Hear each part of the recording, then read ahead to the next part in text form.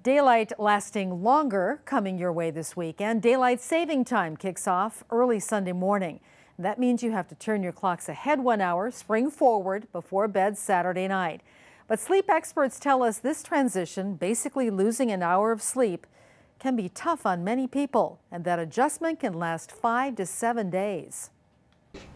People are very sensitive to their sleep schedule, and even losing an hour of sleep can cause daytime fatigue, increased risk of car accidents, difficulty functioning at work. Sleep is key to our happiness and to functioning well at work and functioning well in our personal lives.